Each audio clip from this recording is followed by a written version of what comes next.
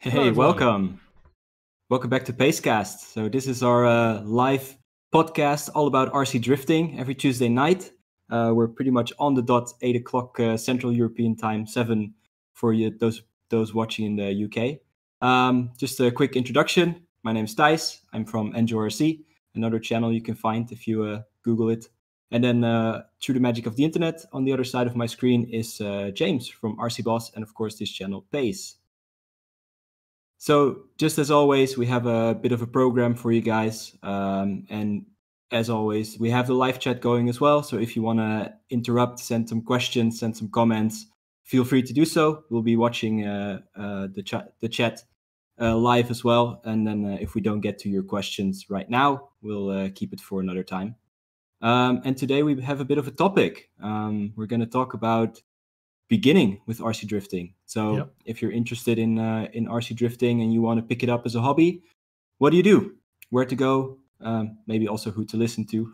Yeah. Maybe And, that's and us. also, if you recently started, there's probably some information you may not have encountered just yet. Exactly, yeah. So we're gonna try and help you out, help you get started, give some good advice that maybe might be worth something, even if you watch this video a year from now or a little bit later. And also, if you have any tips while we're going through this all, feel free to share in the chat so we can share with everyone else watching as well. Yep. And if So you're yeah. watching this after we're live, drop it in the comments below because beginners will no doubt be sent to this, so they'll see it as well. Exactly. And for anything else, you can always do that too. So yeah. Let's kick it off, I would say. Yeah. So I guess where we start is, what do you buy when you're looking to start out? When it's when you're buying your first car, where do you start?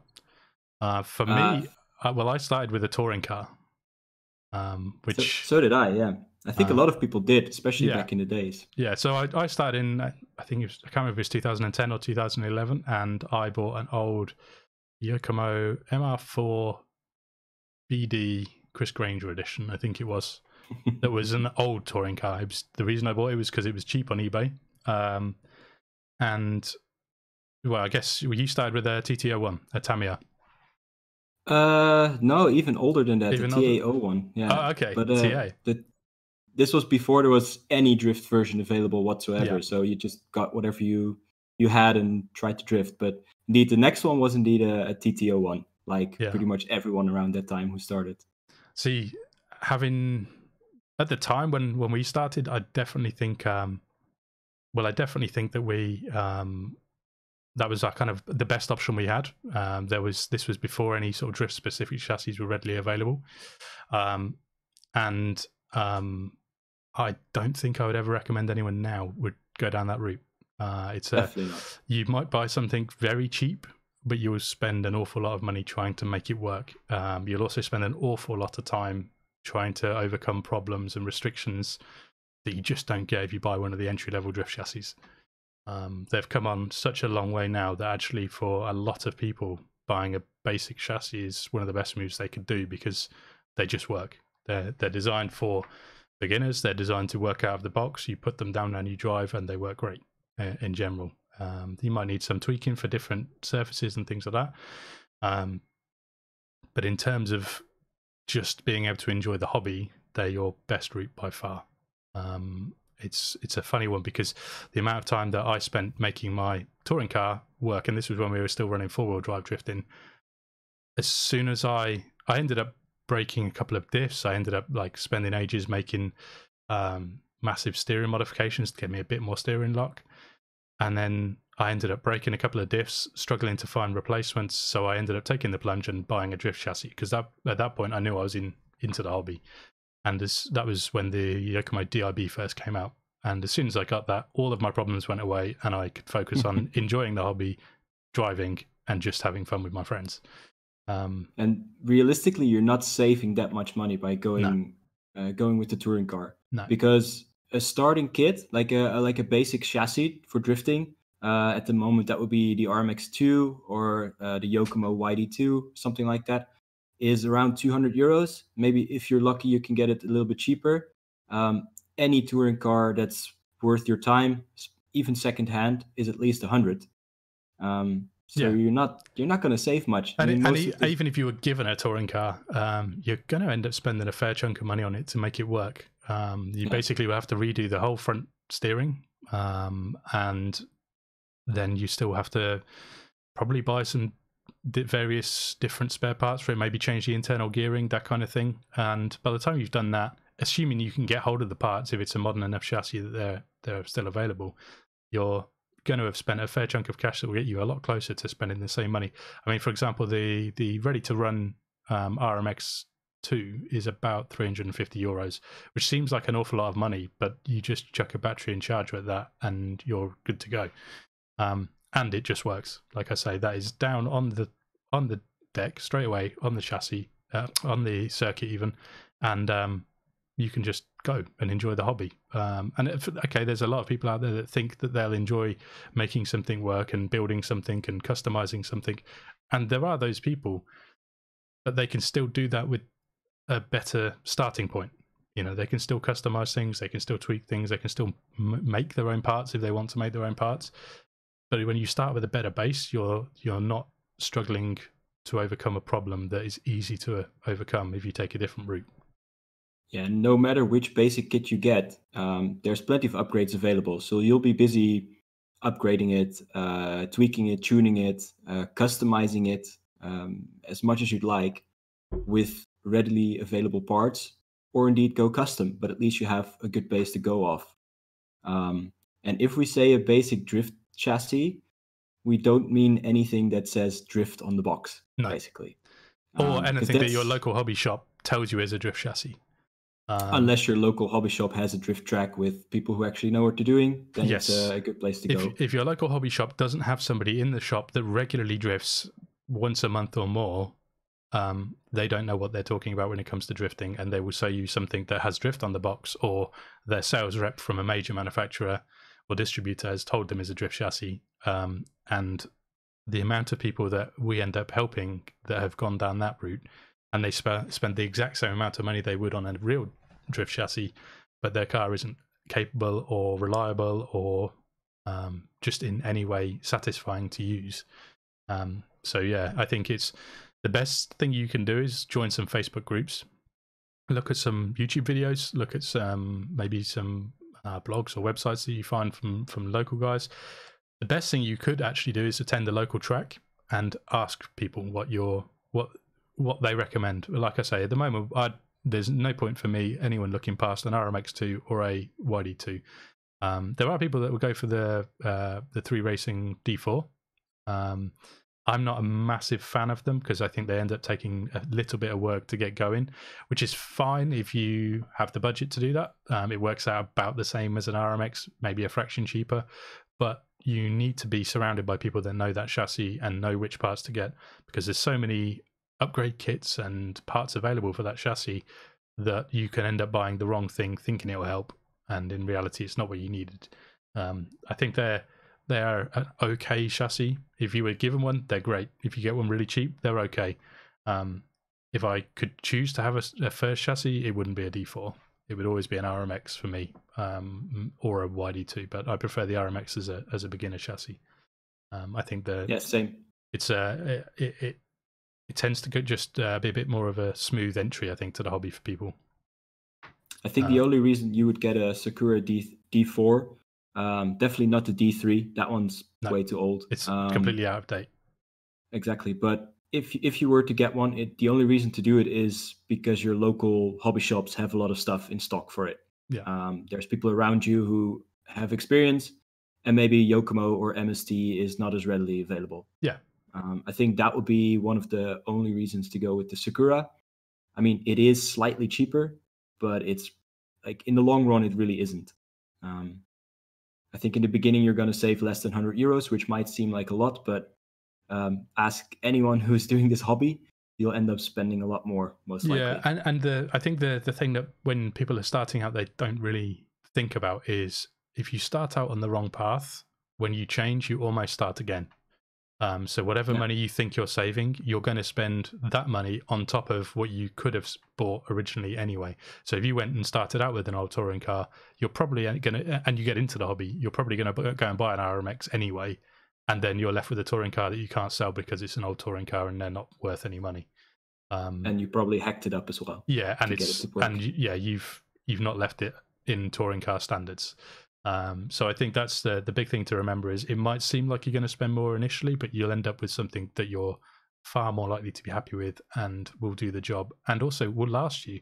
If you start out with an RMX or a YD2, you can go into a World Championships if we get another one, or you can go into any competition that's local to you, or you can just go and have fun in the street. Like, it will do everything you need it to. It's not like they're too fancy to go and rip around a car park and have some fun. But then if you get into it, you can buy some upgrades and tune it as much as any other chassis on the market. And the knowledge base for them is huge. You know, you can ask almost anyone in the RC drift scene about settings for a YD2 or a RMX, and they'll give you some good solid advice if they've got any experience themselves. You know, even if they don't run a YD2, well, settings for an RMX will kind of work on a YD2. But when you go down to touring cars or, you know, TTO ones or any of the sort of non-drift options you get, the settings probably won't work, and you also probably won't be able to apply them on a lot of them. They won't be able to accept that higher level of camber or caster or whatever it is. So you're sort of stuck in the middle on your own. Yeah, exactly. And what might also be a good thing is that it's a lot similar to other people's drift chassis. So if you get any of the ones we mentioned, probably a lot of local people around you will have the same. Or even if you start out with a group of friends and you're all new, at least you can all get the same, because if you all get a different touring car, then you all go a different path in setting it up, getting it to work. While if you all get a YD2, Yokomo YD2, or an MST RMX, or anything else, even a 3 racing, at least you'll all have a sort of similar path. You can help each other learn, you can help each other tune, you can try out different things, and then that's probably going to be a lot more fun because you'll be able to tandem and and also maybe one of the things that you might not think about initially as well is if you get a chassis that is in use at your local track, or your buddies that you're drifting in a car park with or whatever all have the same thing, you can borrow parts if you break something, and you can have the knowledge from somebody who also has that chassis on how to best change that part, so you minimize downtime. You know, if you break a belt or a gear or something like that, there's quick ways to change them often on a lot of chassis. And if you end up on your own, you'll strip the chassis down trying to work out how to do something, and all you're doing is losing laps that you could also be having fun with your friends. Also, you can share parts. You know, beginners crash a lot, and you might break a lower arm, you might break something. Well, if your buddy has a spare, you can borrow that.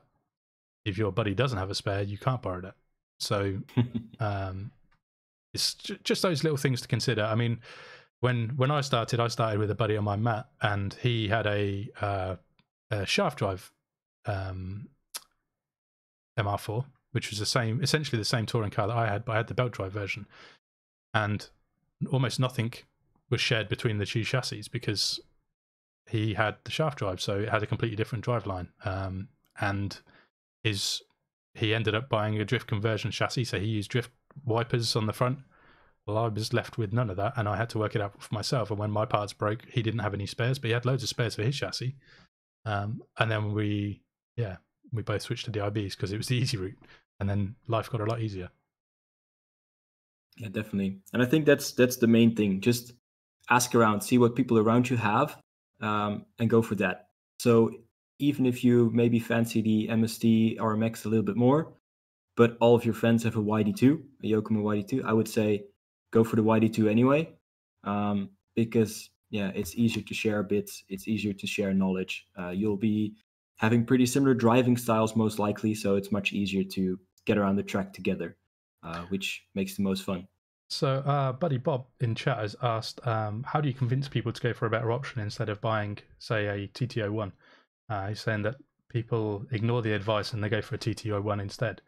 The way I would normally do that in your position, Bob, Bob's a pretty high-level driver. I would let them drive your car. That's normally the way I've done it in the past. They'll maybe have driven a TTO1 or something similar. If you let them drive your car that's well set up, for the surface it's on. You know, don't go to a track you've never been before and let them do the first laps there. Make sure the car runs nicely so you can give them a solid impression of what it's about, and just let them try the car and then explain the difference between a TT01. You know, you can run through and say, well, a TT01, you can't change camber or caster to this level, or I think you can't change caster at all on a TT01 if I remember right. And the gearing and the just the steering lock and all of these things, you can demonstrate how much easier it is to get to the level that you're at when you use the correct gear. It's pretty easy with a TT01 to be missold by your local hobby shop, like we say, because there's the TT01 Drift Edition, or Drift version, I can't remember what they actually call it, and it comes with a cool body, and it's from Tamiya, which is a hugely reputable brand, and if you've done any form of RC, you know that they're solid kits and they're easy builds and all of that stuff. Well, I think when you can just demonstrate the difference between what you've got and also how quick and easy yours is to work on, and the wealth of option parts that are available, and the fact that, you know, a YD2, which I think you're using at the minute. I know you're on I forget what you're driving anyway, but they're used in the World Championships. But also, look, you can get one for €200. You know, they're a good entry that can take you all the way. And the fact that a TT01 has been used in the World Championships, but it's never placed well in the World Championships, I don't think. Not that I'm aware of anyway. I don't even think I've seen one. I've seen a TA03, but that's pretty much it. I remember there was, I want to say, a Swedish guy. I want to say it's Frederick, a few years ago. Frederick Neptune. I might be wrong. So sorry, dude, if that's the case. But somebody turned up with the noisiest car I've ever heard. And it was I'm pretty sure it was a TT01. But yeah, I could be wrong. Could be wrong. Maybe, but that's out of a field of 150 drivers. So every year for however many years there was. Yeah, so there's not been many, and I'm pretty sure that guy didn't come back with that chassis. He came back with something else the next year. I mean, exactly. I mean, because he was at that track, he got the chance to drive all of the different drift-specific chassis. Yeah, and probably was sold on one of them immediately. Yes, and probably ended up going home with one, I think. Yeah, that's a good thing if the shops are there. Got another question from Dimitri about the R31 GRK Global Standard 2. He thinks it's a good choice for beginners, but what do we think about it? I think that's a good choice if parts availability is easy for you. In Europe, for the most part, there's not many of them at all. There's not many shops, if any, that sell the parts. So if you break something, you have to import it from Asia. And that is a big enough hurdle that I think beginners shouldn't look at it. If you have a local hobby shop or you know, even an online shop that you can get stuff to you easily, ideally from within your own country, I think it's a great choice. It's a really good option. But I think for me, I've got I've got GRK 2, and even getting parts for that, has, you know, sometimes it's a month wait, and that was one of the problems I had when I started out with the IB and with the touring car at the time. In fact, it's the reason I got into selling RC parts for a living, was because I would buy parts and they would take maybe a month, maybe 3 to 6 weeks to turn up. And if I broke a part, that was 3 to 6 weeks of no drifting. And then also unpredictable costs, because you're probably going to pay some import duty and sometimes really expensive shipping fees. You know, there was many times when I only needed a couple of belts for my chassis, but I had to buy other stuff, or the shipping fee was so ridiculous that it made the belts 10 times their price. And so you ended up buying a servo or something else to just make it worth having. So then you end up spending more money than you planned to. So yeah, I think in terms of chassis design, it's a good option. In terms of availability, not so much. I think it might be a nice second car. Yeah. Like if you want to try something different, you want to have an extra car, then definitely get one of those, because it is quite different from the RMX or YD2. Simply being a shaft drive and having a different layout, and it even looks completely different. But indeed, parts availability has been tricky. I also have one. I have a Global, the GRK Global, with some GRK3 parts on them, but to get them here, 2-3 weeks at least. And even ordering them is tricky because there aren't really that many shops. So I had to get them from R31 House directly, which was a couple days of chatting back and forth because of the time difference before I actually even could place the order. So it wasn't the best, but it's a good chassis. But yeah, Yeah. And if anyone's saying like, oh, Tamiya, it's the best brand and you get it everywhere, I think you could remind them that Yokomo as well. They have been around for many years. They've had chassis in every discipline of RC with good success, with easy to build kits, good parts availability. So I think they're pretty close to Tamiya in that respect. So that's always a good option too. Yeah, and I think like I say, being able to demonstrate what your car can do is definitely the easy way of doing it. Normally, the amount of times over the years that I've had somebody come in and they've bought like what's the name of them, like a Maverick Strada or one of those type chassis, or an FTX Banzai, was that the other one? Could be, yeah. There's been loads. They were so popular in the UK because every single hobby shop had them in stock as your drift option. That was the way you would get into it, and so we used to have people come to the track all the time, and they would struggle for a day, half a day to a full day, and they're not really enjoying it, and they're seeing everyone else having a blast. You hand them a transmitter to a half decent car, not necessarily a full pro spec car, but just even an entry level RTR or something like that, and they're sold instantly because it just works for them. There's no problems in just getting it running and just going and having fun. And a lot of this hobby is about learning the tuning stuff and buying upgrades and all that kind of stuff. But like I say, there's nothing to stop you doing that with a better starting point. And also with RC in general, the point you make about starting off with something that your local hobby shop sold you and then you're getting stuck and frustrated. Yeah, I think that has cost quite a few people to join this hobby. Yeah, for sure. I know from having done plenty of demonstrations and events that people come to me and they go like, oh, I have this car, but it's not working. And they're ready to give up on the hobby. They go into it with a lot of enthusiasm. They get stuck. They get frustrated. They put it aside and they go play video games on their PlayStation instead because it's easier. Or they get rid of the drift car and go crawling, or go and buy a buggy or something. And they never get that moment that they get hooked on because there's been a barrier in their way. Yeah. But moving on to maybe another topic. If you actually have a car, where do you go drive it? Yes. Because that has been a big question as well. And I think you and I both started out when there weren't any permanent tracks available. Well, actually, I started in a bit of an unusual position because I started by building a track. So my first track was at Driftworks, and that was the reason I got into the hobby, because I helped build the track because it looked really fun. But most people will start drifting in their street or in a car park, or I think that's the normal route. I actually ended up having the Driftworks track, then we rebuilt it and having a better version of the Driftworks track, and then we had 6 months to a year with no track, and I did all the car park drifting I possibly could. Actually, we'd drive quite reasonable distances to go to a car park where we knew other people were going to be. So we used to go down to shout out to Car and those guys. We used to go to a meet called Skidworks, which was down in, I want to say Hempstead. I can't remember where it was in the UK, but it was maybe an hour and a half drive for me. And we'd go down there sometimes, and we'd also go to Milton Keynes Asda car park when they were cool with us running there and things like that. And I had so much fun because you're just having fun with friends. That's all you're doing. Yeah, I think I started out with the same things. Like we used to do meetings in the big parking garages, like the multi-story ones.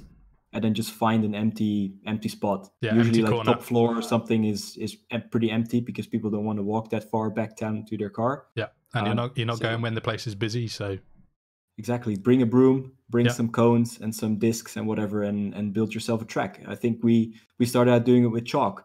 Yeah, just exactly drawing a layout on the floor. We also got hold of some fire hose, if I remember right. Some old fire hose, and we also had a garden hose at some point to lay out part of the track at least, or just some PVC pipes. Those guys corrected me, but it's. I think that's a really good way to start. My best advice would actually be just get to a track. If you can find a local track, just go to it. If it's not that likely to be a permanent track these days in a lot of places, If you're lucky enough to have a permanent track, then that's wicked because you can go whenever you need to. But most tracks are pop-up tracks that will appear once a week, once a month, whatever it is. And again, you'll find them in most Facebook groups, or you'll get chatting to people on Facebook that are not that far from you, and then you find out that you've got a couple of options to go to. Even if they are far from you, just ask where they get their information, if there's any like international hangouts, because a lot of people will be on an international group on Facebook or a forum, even if they still exist. And even if you are unlucky enough not to have a track that's reasonable distance, I would still go there early on. I'd go to your nearest track, even if it's a few hours drive, I would make the journey, because you'll learn more in one day on a track with experienced drivers than you will in a year on your own. Definitely. And also, if you're practicing on a car park, if you really don't have a choice, just definitely do that, because the more you drive, the more you're going to learn. Just build a track. Just grab some random things to drive around, set up maybe a wall with some pieces of wood or whatever, so you can sort of practice your skills and be a bit more precise than just smashing a car around a massive empty parking lot. I think, and the reason we say that, by the way, is not that there's anything wrong with just smashing your car around an empty car park. It's that if you're having fun, it's all good. But the fun wears off pretty fast if you're doing that. The fun in the RC drifting hobby is, for me, mostly about skill progression, leveling up and attempting to do things and struggling, then finding out how to make it happen, then being able to do it sometimes, then more often, then every time you try it. And the ultimate goal with RC drifting is to be able to run a consistent lap, do the same lap over and over, because it's very, very hard, and there's not many drivers that can do it at all. And I mean, I would say less than 1% of drivers can do the same lap every time. Even on a high skill level. Absolutely. You see it with qualifying and competitions. I mean, it's all about doing a consistent good lap. Yeah. Which is very difficult, because pretty much no one gets a perfect score. No, it's almost never that somebody gets a perfect score. But even, you can watch people in qualifying practice, and they're pretty good, and then you watch them when it comes to it, and they might get a half decent score, but they didn't do as well as they might not have done as well as they did in practice, or the other way around. They were rubbish in practice, and then they nail it for the qualifying run. And I think. For me, it's skill progression, and for me, it's learning. So I love to learn about tuning things and new products and testing products to see how they make a change on the chassis. But if you're just smashing around a car park, you can't really do that. If you set up a course on a car park, you can have wicked fun, and it's still the same sort of fun as just smashing around. And then when that starts to get a little bit boring, then you maybe try and put some clipping points down on the track, and try and hit those clipping points consistently, and then try and hit them and be smoother, and then try and hit them and be smoother and faster. And, you can sort of gradually progress. And then, you introduce a friend, and you've got tandem drifting. And then the beauty with driving with somebody else is it never gets boring, because you're always reacting to what they're doing. And like I say, not many people will do the same lap over and over again. So every lap is a new journey, is a new adventure. Basically, you can follow somebody, and when you both start getting pretty good, then you just turn up the skill level. You go harder and faster, or more aggressive, or smoother, or whatever it is you're chasing for, or scale realism and go for more body roll and things like that. But if you can get yourself to any track, you're going to have a lot faster progression. And it's not that I don't think you miss out on anything, because you can still have the fun.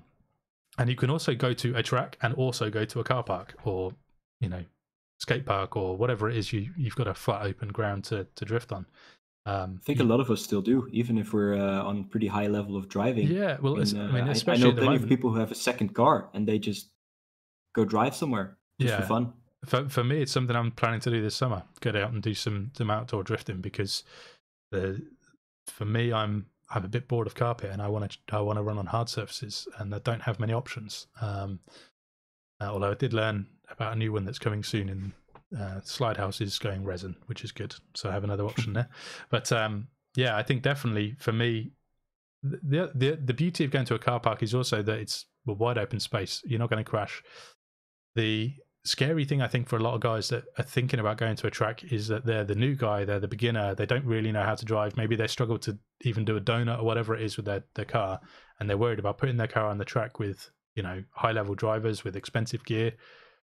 But what you always have to remember is you're not the first beginner those high level drivers have seen.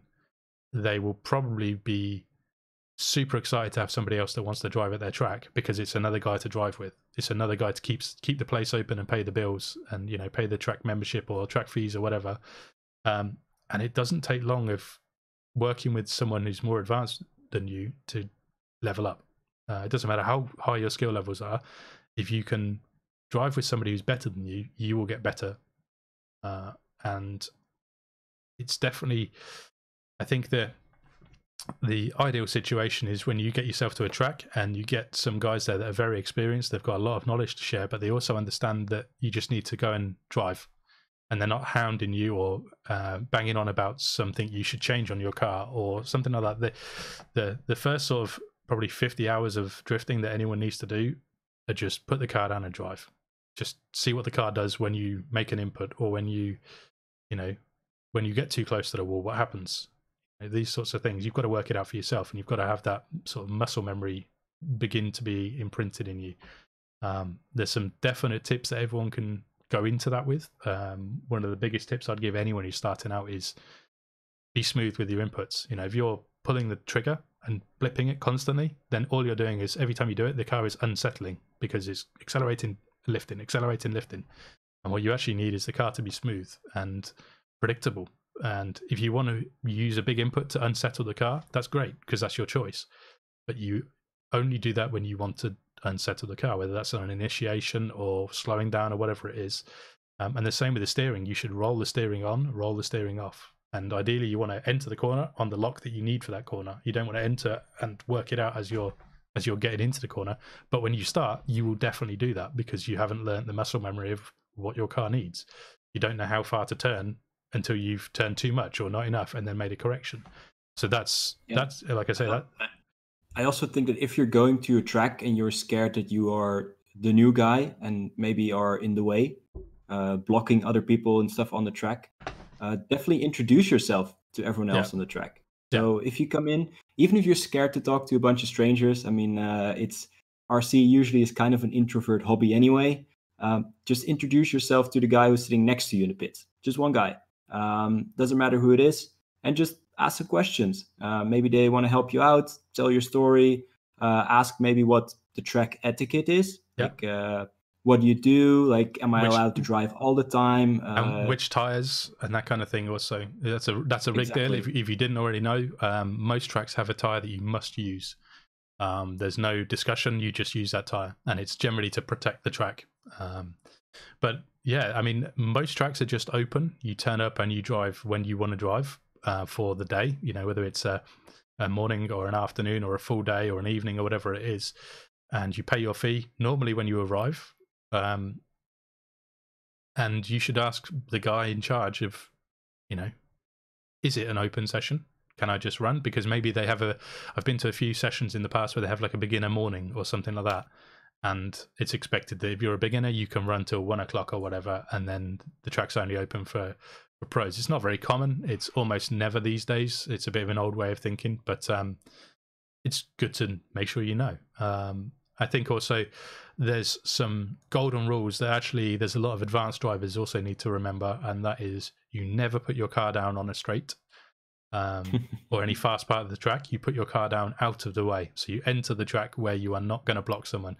And that goes for the physical car on the track, blocking a car that might be coming around the track. And it also goes for the driver's view.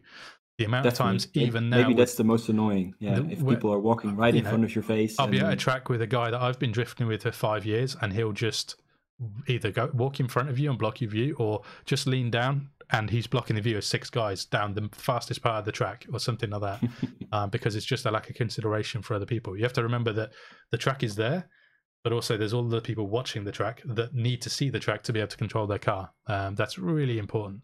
And a pile up at the end of the straight might be quite an expensive crash. Yeah, and it's also not the best introduction if it's your first day on definitely. a track. It's one thing to consider that crashes happen. So if you are new at the track and people crash into you or you crash into other people, it can happen and it's a risk. Everyone knows that, but be polite about it. Apologize if you crash into someone. Ask if everything's okay. Usually people are, they're fine if something breaks. Nobody really gets angry or whatever. I think the sort of golden rule is if you make a mistake, you apologize. And it doesn't need to be, a formal apology. It's just you shout out, sorry, or my fault, or whatever it is.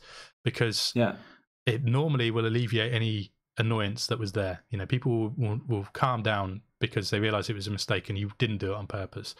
But to flip that around, when you're new, you often feel like you're in the way of other drivers.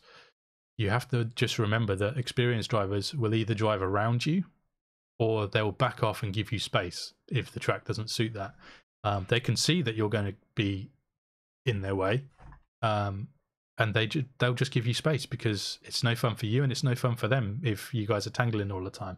So generally what you'll do is you'll just pull over on a quiet part of the track. You'll pull out of the way and wait for the new guy to get most of the way around a lap so you're in front of him, and then you can drift smoothly, and when you catch him up you pull over and have a little rest, because actually that's what most people do anyway. They do anywhere from 5 to 50 laps and then they take a break. So whatever you do, don't do anything unpredictable, because that makes things worse. And if you panic when somebody comes up behind you and suddenly yank off to one side, you might put your car in exactly the spot they were planning to go around you. Yeah, exactly. So just be chill, just keep driving as you were before. Usually when there's new people, everyone else will be watching your car anyway, because you're new, not because you're messing up, but because you're new. They're like, hey, who is this guy? How's he driving? What's going on? What's his speed? And then they'll be able to judge where you're going anyway, because they sort of figure out what your line is, what your speed is.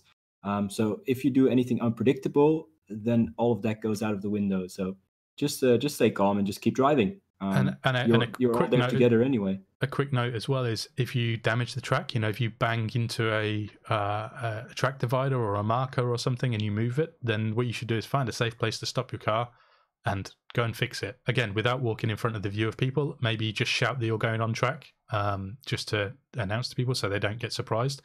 Because you have to remember, when somebody is driving, if this is the track and they're looking over here, they can't see what's happening down this end.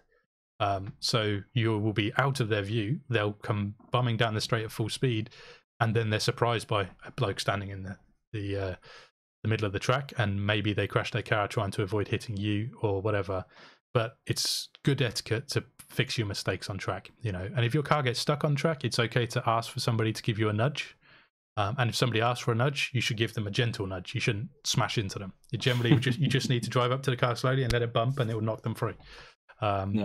Most body shells can handle that anyway. That's what they're made for. Just give them a little tap. Maybe try to avoid hitting someone on the wheels, because then you're directly hitting the chassis. Just give them a nudge on the bumper, or just ask like which side. Like if they ask you like, hey, can you give me a little push, you just like go like, yeah, which way, which way around. And a kind of a tip that I'd give anyone that's driving on carpet tracks rather than concrete or any hard surfaces in particular, it applies to everything, but mostly carpet, is if your car gets beached on a curb or something like that, don't just pull the throttle hoping you'll get free. If you pull the throttle and nothing happens, just stop. It's not going to go anywhere.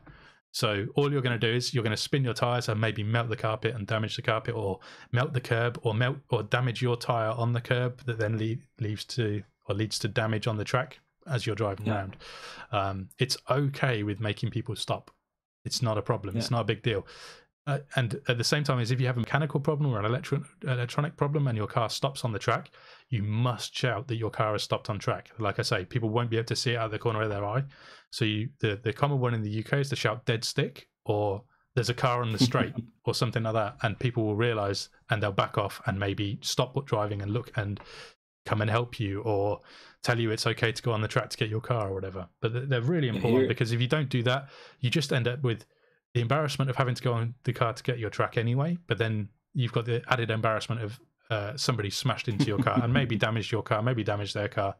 So it's better for everyone if you just shout dead stick or car on straight or whatever it is.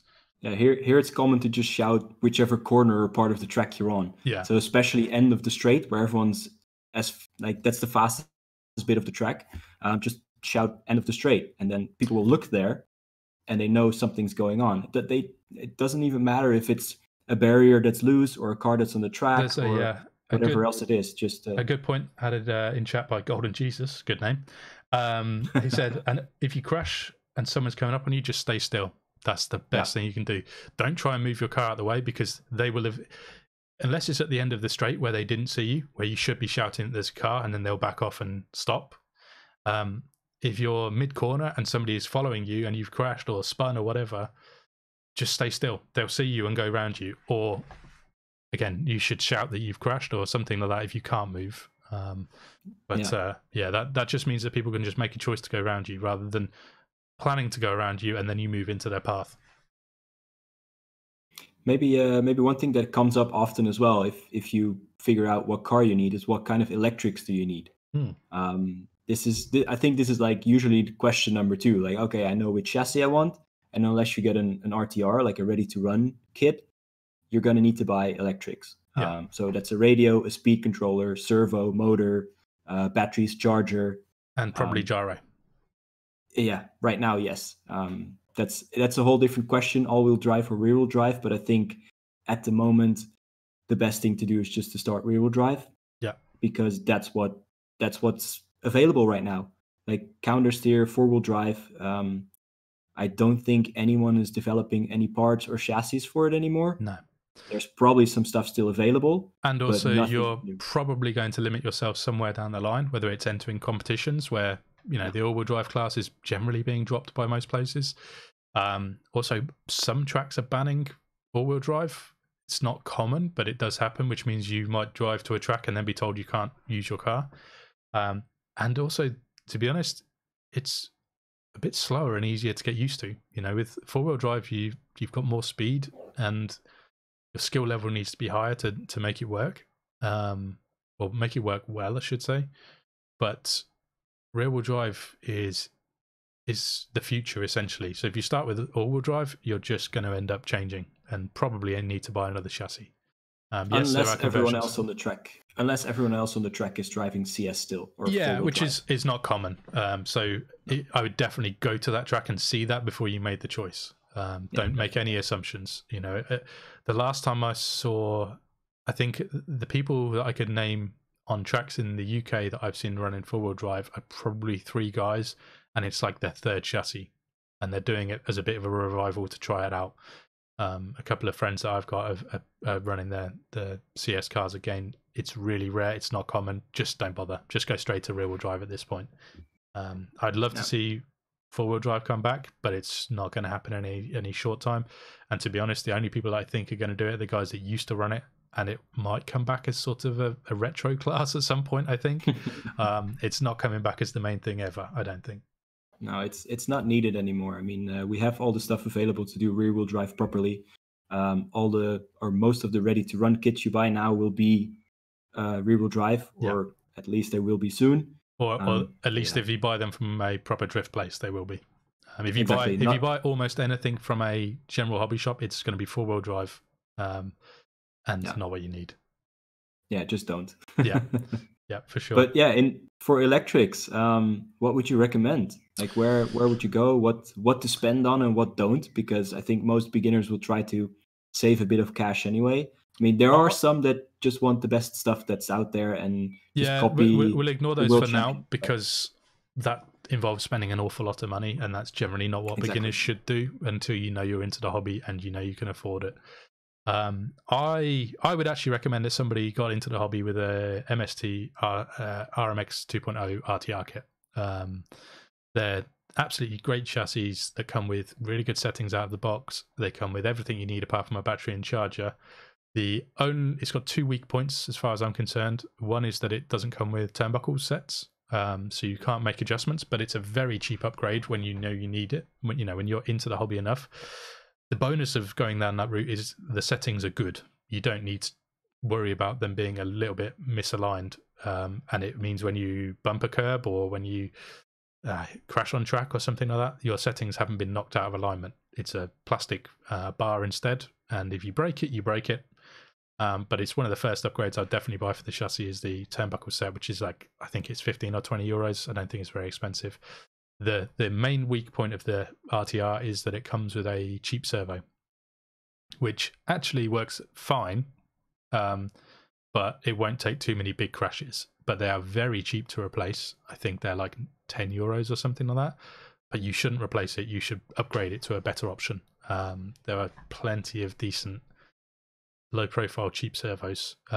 So many I couldn't even name it. But as long as ideally it's got metal gears and it's not crazy slow, then it will do the job. But and it's compatible with your gyro, because that's a big thing too. Yeah. So one problem you often have with the slightly cheap but still fast and metal gear servos is that they draw a lot of power, which might be an issue, especially if you're also on a cheaper speed controller or if you have a lot of other stuff plugged in. Yeah. So I think, for example, sorry, go ahead.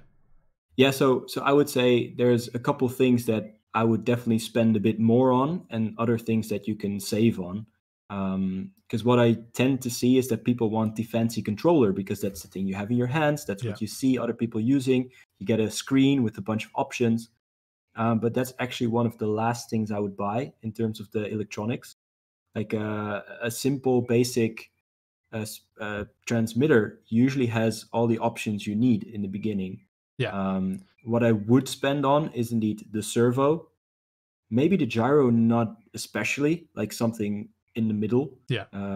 You don't need the most fancy gyro because there's going to be options on there that you will not understand and you will mess stuff up. Same goes with the transmitter as well. You'll end up getting lost with options, and you'll have accidentally changed the setting by knocking a button without knowing you knocked that button, and something suddenly doesn't work right. So simple is always better for those, I think. So I think the servo, because with rear-wheel drive, you're steering a lot, your gyro is using your servo a lot. Having a good servo is key. And then I think a speed controller and motor are also not that important. The only thing I would really look for is that you have a speed controller that has enough voltage and amperage to run your good servos and your gyro. But turbo timing, boost timing, all of that stuff is really not necessary. That's just a quick way to damage gears and things like that if you don't have the advice to, or the assistance to get them set up well. Yeah, getting it set up well is the difficult thing. Like if you have a lot of boost timing, you're going to lose grip, you're going to lose traction way too soon, which makes drifting difficult. It makes it unpredictable. You're probably going to make your motor run hot and the ESC run hot, maybe damage them because you've just, because the thing you build as you progress with this hobby is you build throttle control. You understand how much throttle to use and when to use that. And as you get more experience, you change your gear ratios to suit your driving and the circuit and things like that. And until you have that information, you generally run too hard on the motor. And it doesn't necessarily even mean high RPM all the time. It can just mean high load, which means you can be using, you either have too much grip or not enough grip and you're using too many RPM or not enough RPM. And you end up just getting the motor and ESC really hot. And when they get really hot, they tend to fail after a while. Sometimes very quickly. So it's always worth just taking it easy. But also, if you have a cheaper motor and ESC and that still happens, it's a much cheaper fix. To be perfectly honest, when you're starting out, the bigger concern I'd have with battery and with a ESC is what connectors are on it. If you're getting hold of some batteries, you just need it to plug in. You can easily solder them, and a lot of people are comfortable soldering and things like that.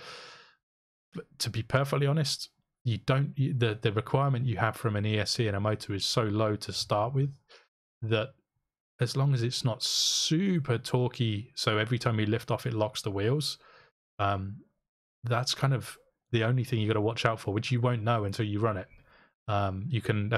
Which is why you should do your research and get some good advice from people that have tried that motor, because there's an awful lot of generic racing motors or just bashing motors that your local hobby shop will try and sell you that are so torquey because they're designed to make something wheelie rather than run smoothly. And drifting is all about smoothness. Everything. You want a smooth servo, you want a smooth motor, smooth ESC, you want smooth dampers, you want smooth inputs. Everything has to be smooth. And I would definitely recommend going brushless at least. Maybe that's a good thing to mention as well, because I think everyone on the drift track will have brushless motors. I think brushed is brushed is breaking a lot because Yes. it has the magnets in it. It has the brushes which give resistance. So you get a lot of motor break, which is something you don't necessarily want, at least not all the time. And they also require more drift maintenance, car. Yeah, which is completely avoidable by using a brushless motor. And these days, brushless motor combos with an ESC are so cheap to get hold of. Yeah. They also and, have a cutoff for LiPo batteries, yeah, which a lot of the brushed sets don't have. The very few that are available now cheap, they do have a cutoff for LiPo batteries, but what they also have is a very low amperage and voltage for servos and gyros. So they're not great. They're really meant for an entry level, cheap buggy or very cheap touring car, just to have some fun. They're definitely not fit for drifting. We've got a question in chat. What about KV for motors? It's irrelevant, to be perfectly honest. If anything, you want low. High-powered motors are never good for drifting. In terms of when you get the high-powered touring car motors or buggy motors or something like that, a high-level driver might be able to utilize them and do something with them, but a beginner should just stay clear of them because they're probably going to be too torquey. They're probably going to be too powerful. They're also going to drain your battery faster. So you might as well have a lower power motor. You know, I generally recommend everyone just gets a 10.5 motor, which is the 0.5 is brushless. That just means you can enter any competition in the world, as far as I'm aware, and you're not restricted by your motor. There's if you were to go for an 8.5, then you're probably going to have too much power or more power than you need to start with. But you're also going to turn up to a lot of competitions, not all of them, but a lot of competitions, and be told you can't enter. You need to go and buy a 10.5, which then means you spend more money again. I would also say if you're starting out, you should probably keep in mind that you will probably replace your electrics if you get really into the hobby. It's not to say you can't get away with low end or beginner level electronics, but you are going to probably replace something because you want something that your current setup doesn't offer you. Maybe good to keep in mind also if you're talking about the motors, what happens a lot, and this is not for every single one of them, but if you're searching any random hobby shop, if motors are just mentioning the kilovolts, the KVs, usually they're sensorless motors. It's not always the case, but usually they are. Yeah. Sensored motors often get mentioned by the amount of turns. So that's the 10.5 we're talking about. So if you're just seeing the kilovolts, usually it's a sensorless set, and I wouldn't go for that either. No. Again, it's just not smooth enough for drifting. It works fine in a buggy, but not in a drift. Yeah, and then maybe one. Yeah, go ahead. Well, I was going to say as well, the thing to remember with motors as well is if you go too powerful, it puts more strain on the chassis, it puts more strain on the gearbox, it puts more strain on the pinion and spur gear. And if you're a beginner, you may not set your mesh perfectly on your pinion and spur, so you'll end up chewing through pinions and spurs until somebody shows you how to do it right. Because it's very much something that's done by feeling. So when somebody shows you how it should feel, you then can do it. It's easy. When you're just starting out, unless you've been doing touring cars or buggy racing or something else, a higher power motor is just going to kill more of your chassis faster. And like I say, you also just don't want a motor that causes too much drag. There are plenty of options out there. It changes all the time, especially at the budget end of things. There's always new options available. But again, if you ask in a Facebook group or something like that, you'll get feedback on a motor you're considering. You'll also get a lot of people just tell you to buy the expensive stuff, which there's a reason they're telling you to do that, and that's probably because they went down the route of buying one or two motors of a different option, and then weren't happy until they bought the expensive stuff. But they may be at a track where they're being guided by people and they just got good settings applied to their ESC to work for that motor because the knowledge is there. So it's not to say you shouldn't go and buy a nice motor, but you don't have to.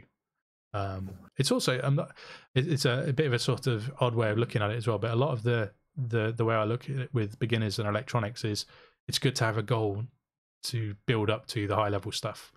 You know, if you can go and enter a competition and enjoy yourself, then maybe that's when you step up and buy fancier gear. You don't one of the worst things that happens with beginners is they go out and spend all of the money they can and buy the latest chassis, the latest transmitter, the latest motor, servo, gyro, whatever, and they spend €1,000, €1,500, and then they put the car down and they still can't drive it. And that person is then, they've invested so much money that the disappointment is higher, because you get a lot of guys that come into the hobby and they expect that buying the good stuff will make them better to start with, but everybody starts at the same point. And it's not until you're a little way down the path of learning that you actually can utilize any of the benefits from the high-end stuff. And that's usually what you get with the high-end stuff. It has an infinite amount of settings that will only really work if you know what you're doing. So you're going to need a lot of experience to set it up right. And if you, by accident, change one setting and it makes it worse, but you cannot find it anymore, you're screwed. So I would, keeping it simple is definitely a good thing to do when you're a beginner. Also, a bit of a misleading thing that happens a lot at tracks, which is where a beginner will drive an expert's car and find it much easier to drive than their own car, and they think it's because that guy has spent all of the money, and they forget that they've put in years of work to get their car perfect, and they have the understanding of how to utilize their suspension properly and their steering properly and their motor properly and the gearing to get the traction and the gyro settings and the transmitter settings. And there's thousands of hours been spent to get that car to that point. Maybe not with that chassis, but in terms of years of knowledge. And even if it's not that driver's own knowledge, even if they've just taken settings from somebody else, somebody has invested the time to get that car to drive amazingly. So it's always worth remembering that you can buy the fancy gear, but it doesn't put you to the same level as the guy with all the fancy gear. You have to earn that with your own efforts. Maybe one more thing to mention is the batteries. And I think this is a tip not just for beginners, because often it's the last thing people spend money on, or one of the first things they try to save money on. Because you can get a lot of cheap batteries, you can get a lot of cheap chargers, but simply because we're all using LiPo batteries, it's also quite dangerous to use the cheap stuff. I think especially the chargers. If you get a crappy charger, you're risking a lot. And actually, even crappy charge cables can cause a lot. For sure. They can cause a lot of problems. But because this episode is kind of aimed at the beginner, just to point out that LiPo batteries are potentially very flammable. If you look after them and treat them with respect, they're safe. And touch wood, I've never had a LiPo problem. I've had LiPos go bad and need replacing, but I've never had a fire or anything like that. But I know quite a few people now that have. And when a LiPo fire goes up, there's kind of no putting it out until it's done. Not in any realistic way, anyway. Not in any realistic way where you're at the side of the road because it's caught fire in the back of your car. So a couple of really quick points that I'll run down before we get on to selecting batteries is you must always use a LiPo bag. And don't just buy the cheap silver LiPo bag off of eBay or anyone like that. They are crap and they will often be flammable themselves. So buy one from a reputable company. They can cost, they're normally between 10 and 30 euros or something like that. You should buy a half decent one because you will use it always. If you're not driving your car, your batteries should be in your LiPo bag, whether they're being stored in your pit bag or being driven to an event. Or being charged. They should always be in there, and you should never, ever, ever leave your batteries in your car when you're not using it. I've had a couple of people that have had LiPo fires while charging, and I've also had a couple of customers that have had LiPo fires while driving home from events. So you absolutely need to remember that it is a flammable thing. And actually, I remember being told by a battery manufacturer years ago that a 3S LiPo, we only use 2S LiPos in drifting, really. But a 3S LiPo has the same energy in it as a hand grenade. So they are very potent, potentially dangerous bits of kit.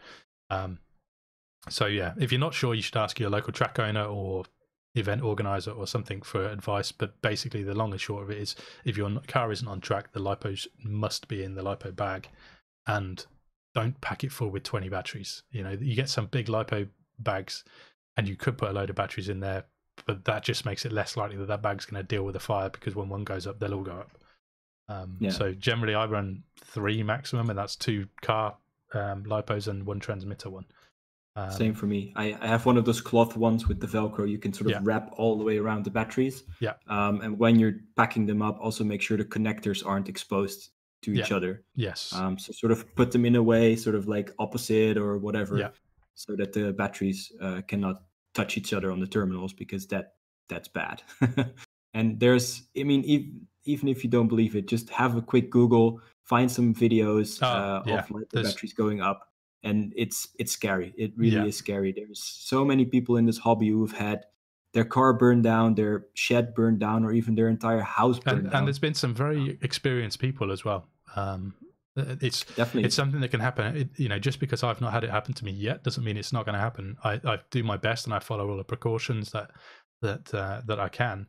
But sometimes you're just unlucky. And again, one of the things I was told by a battery manufacturer is that a LiPo fire can result from something that happened a week before. It can be a very slow thing that causes it. And I think it happens a lot with buggy racing because of the jumps as well, where they're getting shocked around, where later down the line, the battery has a problem. But if you do something, if you make a mistake and you plug the battery in backwards and reverse the polarity, don't just assume you got away with it. That battery might be damaged. It might have a problem. You might also end up with other problems later on because of charring in the terminals or something like that. So if anyone does that, I kind of consider that battery bad. And maybe it doesn't need replacing immediately, but you should consider that battery will probably need replacing before the other one. Especially if they start swelling, if they start puffing. I've seen people like trying to tape the case back shut. Definitely don't do that. No. I mean, a battery that puffs is an unhealthy battery. If a battery is swelling at all, it's not happy. And you'll see a lot of people running them. This is where we say that some experts and advanced drivers will need to pay attention. The amount of people I see running a battery that is struggling to fit inside the battery holder because it's swollen up enough, that battery is dangerous. And if it was in my track, it'd be outside. I wouldn't allow it in. And I think people in chat that have been to my tracks in the past have seen me do that many times, where I've made people take their battery outside or put it in their car or go and dump it in a bucket of water because it's not safe. Yeah. But anyway, getting back to battery advice, like I say, you should run 2-cell LiPo. That's essentially the standard in RC drifting. There are people that run other battery technologies. They're not really worth running. They don't really... There's no benefit to doing it at all, and there's a lot of negatives. So you should just run a 2-cell LiPo, and I would also add to that, you should run a hard case LiPo, not a soft case. So it must be in a plastic case. You get a lot of the soft case LiPos for drone racing in the smaller sizes and things like that, but you also get a lot that are sold for general bashing and things like that. And the hard case LiPo will just give it a bit more protection, particularly if it's near a belt or something in a chassis. You don't, a soft case LiPo is pretty easy to get some damage. And personally, I would normally recommend beginners to get a battery with a Dean's connector or something on. That means you can't reverse the polarity, because it makes life a lot easier. But then that does mean as you advance, you're almost certainly going to change at least your connectors, if not your batteries. Yeah, definitely. And with the hard case batteries, they also fit in your chassis better, because most of the battery mounts, they will be designed for a very common size, like a standardized size of batteries, which most of the hard case batteries are. So if you're going to get one, either it's a big one or what they call a shorty, which is a bit smaller. They will most likely fit your chassis very nicely and snug. They're not bouncing around. You don't have to modify anything to make it work. Yeah, it is also worth mentioning that you should, if you can, get the measurements of the battery and check it against your chassis, or ask someone online if they could measure their battery tray, because one of the things people tend to do when they're starting out is they get the biggest battery they can for the longest run time. So they'll end up with an 8,000 milliamp hour battery or something like that, which is great, but they're generally massive and they're too big for your standard battery tray. Whereas if you were to go for a 5,800 or a 6,000 maybe, it would probably fit fine. It does vary massively by manufacturer, so you actually need to check it. You can't just say all 6,000 milliamp hour batteries will fit. You need to measure them, because also some have funny things about them, like really hard squared corners that actually make it harder to get them in and out of the battery tray and things like that. Or they have the terminals, or the wires that come out of the end, which means then the battery tray can't close and things like that. So you have to just, it is a bit harder to recommend because I think of all the batteries that are available on the market, maybe 5% I would consider good. And I would consider maybe 10% okay. And then I consider the rest to be junk. So it's very hard because that is sort of an advanced driver who's tested a lot of batteries that has very specific requirements, but also there's an awful lot of batteries that are sold with something on the sticker that is not what you're buying. It's just a complete lie. There's a lot of batteries that get sold as a 6,000 milliamp hour that are more like a 4,000 milliamp hour, or they have a high C rating, which is the amount of power that the current that it can discharge. That is not what it can actually do, because almost nobody has access to technology to test them. So, and absolutely all of the batteries are made outside of Europe, and there's no sort of legal recourse or anything like that if somebody has missold something. So manufacturers just one up each other by putting new stickers on old products, and which is a bit of a downer to say all of this, but it's also worth pointing out that if you buy the super cheap stuff, you're probably buying something that's absolutely terrible. If you buy the really expensive stuff, you're probably buying something that's not much better than your average, the middle range stuff. So you should just go in, and again, ask for opinions from people. Everyone generally with batteries, unfortunately, will tell you what they've got is great and you don't need anything more than that.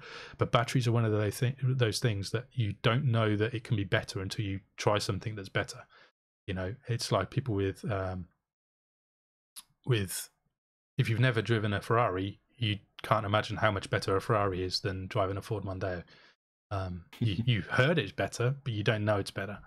And it maybe isn't the best analogy, but it's one of those things that I see so many people buying batteries that just aren't what they need at all. They generally will buy whatever's cheap on sale somewhere, and that's fine. But then they end up with these, like I say, wires that stick out the wrong way. And then it becomes a bit dangerous because they've got these wires dragging along the ground, or jammed between a couple of bits of carbon or something like that. Or just batteries that seem good but they swell up really quickly. Or they don't just last go very bad long. way too fast. Yeah. But or even in terms of runtime, they start out and they drive. What happens with a lot of batteries is they drive fine for 10 minutes and then the power just drops off, and LiPo cut never hits because they're basically out of punch before you get anywhere near the end. And when you're very first starting out, that doesn't matter. But when you're trying to keep up with people, and that you've got a 50-minute runtime or something like that, but you can only actually run for 20 minutes before you can't keep up with another guy, that's just annoying. And it can be easily avoided by spending the exact same amount of money on another battery. In terms of brands that I like their batteries at the moment, it's basically Aramax, which are at the higher end of price. They do have some cheaper batteries, but everything I've tried from them has been good, and hasn't let me down. And they're not so easily available in Europe anymore, but for any American viewers, Thunder Power batteries are also pretty good, and chargers. Genze stuff is fine. It's completely average. I wouldn't say it's good, or at least I've never tried anything that has been good. But they're not generally too disappointing. And one very important thing is I would absolutely recommend that any beginner avoids a high voltage battery. I forgot to mention that earlier. You should just get a 2-cell 7.4. If you go to a 7.6, they're more highly stressed and more likely to have problems. And actually, if you go into cheaper electronics, some won't take the extra voltage. Most will, but some won't. So there's... Yeah, I currently have batteries from Co-Rally, which is a brand you don't really see much in drifting, but in touring car and buggies, it was very common, a little bit less now. But those batteries are very good. I don't think they're the best batteries, definitely not. But for a beginner or someone who's just having average use, they're great, and they're about 30 to 40 euros each, depending on which capacities and size and stuff you get. But don't go for anything cheaper than that, because usually it's not worth it. I mean, one of the comments in chat is the Turnigy Nanotechs, which I started with actually. Same. And they are readily available, particularly from Hobby King, and they are completely fine. I wouldn't recommend them, only because they're very hit and miss. They seem to have good and bad batches. They will be fine. You might get a set that I would recommend buying 2 batteries so you can charge one and run while that's charging and just swap them. But the problem I've had with nanotechs in the past, I've seen many people that bought 2 batteries from the same shop on the same day. One will have a 40-minute runtime, one has a 15-minute runtime. And I've seen that probably more than 100 times over the last 10 years. I've had it myself with I think my second set that I bought back in like 2012 or something like that. And I think, like I say, they're okay. And if you're willing to take the gamble because they're quite cheap, then yeah, they're fine. But I couldn't stand behind them and say, yeah, they're good. I've had every single version of them they've had over the past years, and they're okay, like you say. Especially the newer ones, they're a bit more consistent. But what I found is that they swell quite quickly. I was going to say almost every single one of the new types that I've seen has been swollen, particularly the graphene or whatever they call them. The gray they work fine, but I think they're just pushing the capacity a little bit for the casing, and it just makes them swell a little bit too fast. They're still fine. I gave them away to someone who still runs them, and they're fine. But they definitely lose their peak. They won't fit your chassis very well. To me, they're just a bit too sketchy, so I get rid of them. Yeah. Like I say, the problem with batteries is it's really hard to recommend something in particular, but just expect whatever you buy to maybe have to be replaced within a shorter amount of time than you would like. And with batteries, and then if it doesn't, you're just pleasantly surprised. I would say with batteries, never ever go secondhand. Oh no, never. There's no such thing as a secondhand battery to me. There's a reason somebody is selling it generally. So with everything we've mentioned before, chassis, bodies, tires, electrics, secondhand is fine, except for batteries. Yeah. It's the only thing you want to know 100% certainty what happened to them, how old they are, how many times they've been driven, what the condition has been throughout that time. Otherwise, they're cheap anyway. So just don't. One thing that probably sums it up pretty easily is almost all batteries are sold with 0 warranty. Yes. And if they do have a warranty, what you probably will find from almost every manufacturer is that if you try to put it in a claim, they will just tell you that it was user error. It's caused by your charger, or it's caused by a bad solder, or something like that. Or even by shipping. Yes. Which I'm sure there are manufacturers that will just replace the battery. But it's the one thing that, even as somebody who's worked selling RC drift products for as long as I have, I think only Thunder Power batteries were the only ones I've ever been happy to sell. Everything else, I mean, right now, we actually don't sell any batteries at RC Boss. We do have some listed on the website, but they are not something I would even recommend. They are something that we can't find a manufacturer that we're happy with. So it's one of those things that, like I say, it's tricky to sit here and not give solid advice on. The only advice I could give you is talk to somebody that lives where you live, see what they've got, see how happy they are with them. Take a look at the batteries if they're swollen. Assume what they've just told you is no good, because it probably means they're just okay with batteries being a bit crap. But like I say, most people drive with dodgy batteries, so you just have to take a plunge and hope you get something decent, and maybe have to budget to replace it in a month or 6 months or a year or whatever it is that you get out of them. But as soon as a battery starts, as soon as the runtime on a battery drops down really low, if you start with a battery that gives you 45 minutes runtime and you get down to 15 minutes, that battery is not long for this world and is ready to go on fire. So stop using it. It's not worth the hassle. It's one thing to have a lipo fire and a lipo bag. It's another thing to have your car destroyed because it burns out on track or in the boot of your car when you're driving home. And you also have to consider the other people. If you've got a lipo fire that burns somebody's track and damages their income and their business, then that's not good. If you have a lipo fire that injures somebody because it just explodes when it's sat on the table, well, that's no good. And all of these things are so easy to avoid by just assuming that batteries are dangerous and want to hurt you. And so if you don't treat them with respect, that's when you have problems. When you treat them with respect, you're prepared for the issues and everything is taken care of when it goes wrong. You cannot really be too careful. I mean, just to give you an example, when I charge my batteries at home, they are on a hard surface. So they're on the kitchen counter or something like that, like a stone surface that cannot burn. They are in their lipo bag with charger cables that I did not make myself, but they were from a manufacturer. They were Yokomo's, which I trust. They were quite expensive, but that is why I got them, because they're actually good quality.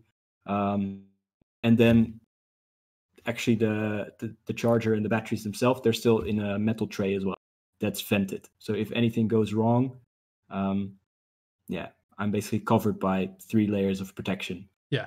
And that's just for your regular charging of your batteries. And as special. I've mentioned before as well on previous episodes, I also highly recommend, based on advice from battery manufacturers, that you rest your batteries between charging and running. So when you come off the track, don't just plug the battery straight into a charger and put it on full whack. Give it 5 or 10 minutes just sat in the LiPo bag, and then when your battery's finished charging, don't put it, as soon as it beeps to say it's done, don't put it straight in the car and go and give it full power. Give it 5 or 10 minutes, and as soon as you do that, your batteries will be a lot healthier for a lot longer. It's also worth mentioning that poor solder connections between motor and ESC, or battery and ESC, will probably cause swelling and also cause things to run hotter than they need to run because of the extra resistance that's caused. So if you're not very good at soldering, get somebody who is to do your soldering. If you have to. If you can buy something that's pre-soldered, then as a beginner, that's great, because that just takes out a whole mess of problems that you can run into. So definitely, it's one of those things that the more time I've done this hobby, the more I see people having problems that is just caused by poor soldering. And a basic way to look at soldering that's bad is if your solder connections aren't shiny, they're bad. And the problem when it comes to RC soldering is there's a lot of guys that are very competent solderers when it comes to model railways and things like that, where it's very low power, very low current, and basically anything will do. But they're very experienced. They've been doing it for 30 years, and they're very confident in their soldering. Those guys shouldn't solder your RC wires because they don't know what it takes. They don't know the problems. You want somebody that does RC racing or drifting or something like that to do it, or somebody who deals with high voltage and high current solder connections. It's not something you really need to worry about right at the start, but you should keep it in mind. If you've never done soldering before, get somebody else to do it. Not only is it maybe going to cause you problems with your batteries, but you might end up frying something. It's very easy to put too much heat into an ESC and kill it before you've ever turned it on. I've seen it probably over 100 times now over the years. And if you're spending everything you can to get into this hobby, you don't want to have to go out and buy another 50 to 100, 150 euro ESC. It's easily avoidable. Learn from the mistakes plenty of other people have made in the past. But yeah, we've got another question in chat, which is, what body shell would you recommend for a beginner? I would say whatever's cheap. Your first body shell will probably not last you that long, and your first body shell will probably get crashed around quite a lot. And if you're new to drifting as well as RC drifting, your new body shell or your first body shell will probably not be how you want it to look 3 months into your hobby. You probably will suddenly develop a new sense of style when it comes to cars and want something different. So I would say just get something cheap, assume it's going to get crashed around, assume it's going to get beaten up a bit, and then just expect to build another one at a later date. I also would echo that with, don't put hundreds of hours of work into your first body shell, because the first time you crash it into a wall, you're probably going to be pretty disappointed. But aim for that at a later date. That's great. But just maybe consider that you don't need that right away. Maybe also check one of our previous episodes to this a little bit as well. I think our conclusion back then was also to get something that's one piece. So don't get one with loose bumpers, loose little details that you all have to paint and glue and so on. Get something that's simple to build. So get something that has readily available light buckets if you want lights, something that has the spoiler and mirrors and things like that included, because it will save you a bit of money and you will be sure that everything fits. Yeah. Otherwise, you're spending a lot of money, a lot of time in trying to make something look the way you want it. And like you say, you'll probably crash it on the first time you're going to drive it. So it's a bit of a waste. The only sort of safety thing you have to think about is make sure it fits. There's a lot of chassis bodies from companies like Tamiya that that are for a different size chassis than the 110 scale drift car. So you generally want something that's around 257 to 259 millimeters in wheelbase, then it'll probably fit.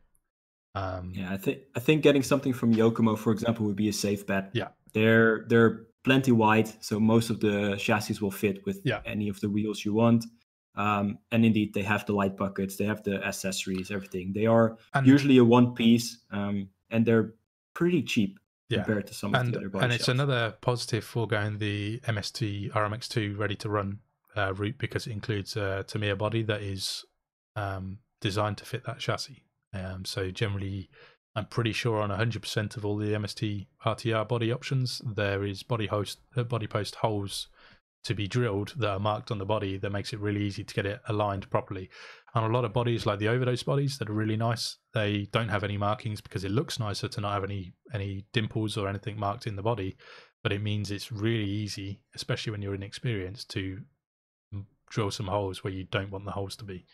And also it means in reality you should probably, it also, if you have to drill your own holes, it also means you have to buy another tool, because you shouldn't really use a drill to drill your holes in a body post in a body shell. You should use a body reamer, which is a cheap tool, but it's another thing you've got to buy. Whereas if you go down the RTR route, I think the holes might still need drilling, I can't remember, but again, if you go to a track, there'll be somebody there that has a body reamer that you can borrow almost certainly. Yeah, and if you have a body that has the dimples, it's a quick job. Yeah, so they literally just have to point at it and you just check the manual, make sure that the body posts holes the body post mounting holes that you're using are the right ones, because on a front bumper on most chassis you've got two options for different bodies, and some older chassis they have extenders and things for the rear posts to put them in line with your average Tamiya body post holes or whatever. So something to consider at least. Yeah, and then get something that's easy to cut. So Yokomo's, Tamiyas, they all have pretty deep grooves, so you can score and break, or even have a line to follow when you're cutting it with scissors. Bodies like Pandora's, for example, they have lines that are not always as defined. Yeah, or maybe and also maybe stop before they were expected. Exactly, and also, like we say, they usually have a bunch of different parts that you have to glue on and have to cut 100% right, otherwise it won't fit, or it won't fit properly at least. Yeah, and go for something simple. Your first body doesn't have to be your favorite kind of car or a replica of your own car or anything like that. It kind of generally what happens is people will get a body shell, and as soon as they start really enjoying the hobby, they start planning a new body shell. And for some people, that's the first time they drive. For other people, that's a month down the line or 3 months down the line or something like that. So just consider your first body to be sacrificial and something you will almost certainly outgrow very quickly. Yeah, you need to get some practice in to do it properly anyway. So yeah, unless you're super talented, but most people and are. If you've got the experience of painting touring car bodies or something like that, yes, you might be able to make a nice body, but also you will probably still have your eyes open to you, or you'll see something at a track that you think that's a really cool body. I didn't know they made a BR324 or whatever it is. And admittedly, that's not the easiest to come by body or something I'd recommend, but you know what I mean? There are bodies out there that are unknown outside of the drift world, And also, like I say, a lot of people get into this hobby that aren't from a drifting background, so they won't know a lot of the cars that are involved. And somebody might see an S15 and think it's the coolest looking car ever, or an FC, or a 911, or whatever it is, and that's what they want. So when you go to a track, you often have your eyes open to things you just didn't know were there, or were out there even. Yeah, definitely. Lots of information so far. I think we could continue for another hour or so. Well, I think the only thing to add is you need to not be afraid to ask questions of experienced drivers. Like I say, this is one of the few hobbies where experienced drivers want beginner drivers to get involved. If you're into golf, a beginner is an annoyance. If you're on a golf course, they're just somebody taking up space with the tee slots. And if you're into touring cars, beginners, they get in the way, they cause crashes, they ruin somebody's race. Drifting's not like that at all. Drifting is about everybody getting better. And the more people that are enjoying the hobby, the better it is for everybody. So as long as you're open-minded and happy to listen to advice that's given to you and don't just dismiss it because you think you know better, which if you're new to the hobby, you don't know better. Almost every time. The reason people, especially if more than one person gives you the same piece of advice, it's probably because that's the tried and tested piece of advice that applies to almost everybody. Yeah, and as you mentioned in the beginning, drifting is still a relatively small sport. Most of the tracks, they could really use a couple extra people to make it easier on the cost and to have a reason to stay open, basically. Yeah, sometimes the difference between a track staying open and a track closing is 2 drivers. In all honesty, 2 drivers that go once or twice a week, that makes a big difference because almost no tracks are there for profit. They're there purely to allow people to enjoy the hobby. And most people start a track because they need somewhere to drive. They're not doing it for glory or fame or money or any of these things. They're doing it because they want to enjoy the hobby, and that involves other people enjoying the hobby. So they want you to have a good time, so you keep coming back. So if you get a bad vibe from people, maybe have a discussion with those guys and see what the deal is, because it might be a misunderstanding. It's almost never that they don't want you there. No. I'd say that's almost unheard of. And one quick, I was just going to move on. One quick thing I'd also want to cover, which we've got down here as a question, just running a bit long today, but is should you enter a competition as a beginner? And I would say definitely yes. Same. I would recommend entering a competition whenever, whether that is within your first couple of weeks of drifting. We've got guys now that competed for the UK at the World Championships that did their first competition at my track within a month of starting the RC drifting hobby. If you don't enjoy it, I would try it again after a few months, because it may be that you were just it didn't click with you because you were too early down the journey. I would definitely do a few competitions before you decide you don't want to do any more, because there are a lot of people that don't enjoy doing competitions and choose not to do them, and that's completely fine. But there are an awful lot of people that the competitions are the driving force between them wanting to improve and get better, and the reason they put in all the hours of practice. I think a couple of reasons to go is that it's very easy to learn for a couple of different reasons. One, usually competitions attract a lot of drivers, so it's going to be a busy day. There's going to be a lot of people there with a lot of different cars, and styles. Probably a few that will want to help you out. So if you ever need advice, that's maybe the best day to go. Also, it means downtime for a lot of people, because there are scheduled sessions for practice and qualifying and so on. So there will be moments where there's a lot of drivers just sitting in the pits waiting for the next session. So that's the perfect opportunity. Or they got knocked out of the competition and they're free to talk. Yeah.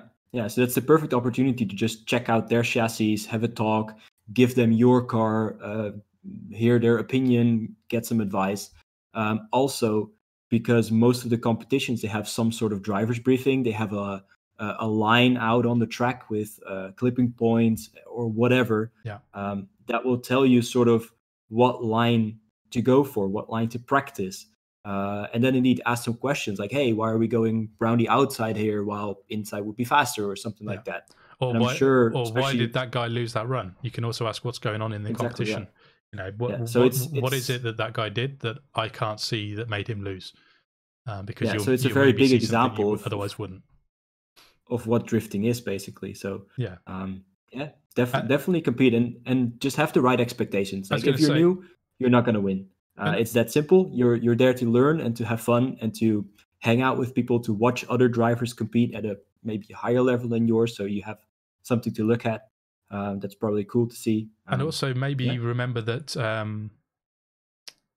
competitions aren't the be all and end all, and they aren't for some people. But it also means you don't have to drive the way competitions are being driven unless you're in that competition. Competitions are run by judges who set out criteria, and sometimes they set something out to make it a challenge, and it's not necessarily that doing what's happening in a competition is what you should be aiming for all of the time. It might be, for example, with the Worlds in Holland last year that I judged, we set a line that was very challenging because we were aiming to slow cars down. Now, that's not a line I would run normally, but when if Tijs and I were just drifting together, we're not going flat out trying to drive the car as fast as we possibly can and melting the tires and doing all of that. But in a competition, unless there is some restrictions put in place, sometimes you just see awful drifting because people are trying to run away from each other. So sometimes judges will put something into the line or into the driver's briefing that is not there because they like it, but because it's there to prevent something that you might not be aware of, and they might not even mention. A good judge will, but sometimes judges won't say why they've made a choice.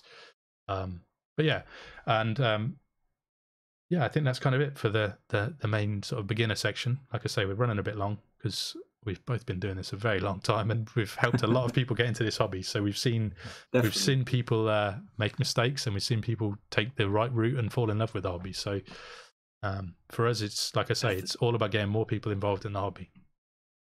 And I think there's also a lot of stuff left for future episodes. I mean, yeah. For example, like how to start with setting up your car once you're actually driving. What kind of upgrades to buy first. There's plenty of that stuff left, and I'm sure we'll get into that at a later time. Yeah. So also, if you enjoyed any of this or you thought it was helpful, let us know, because then we can do more of this. Like James said, we have a lot of experience, the both of us, with helping people out and getting started. I mean, everyone who's in this hobby started at some point, so we all have some advice to give. And I think we're also happy to share. Hopefully people will have found this information interesting. We're going to move on in a minute to news and things like that. But if you see people starting out that could use some solid advice, and you think the advice we've given is solid, link them to the video.